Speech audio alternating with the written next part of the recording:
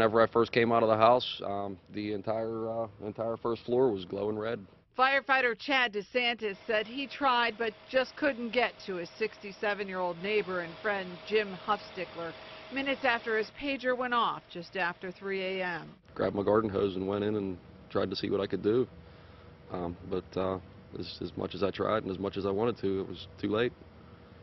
We lost a great guy last night.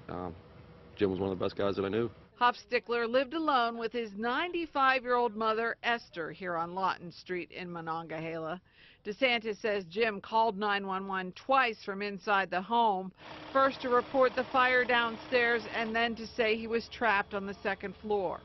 His mother, though, managed to make it out on her own, but he did not.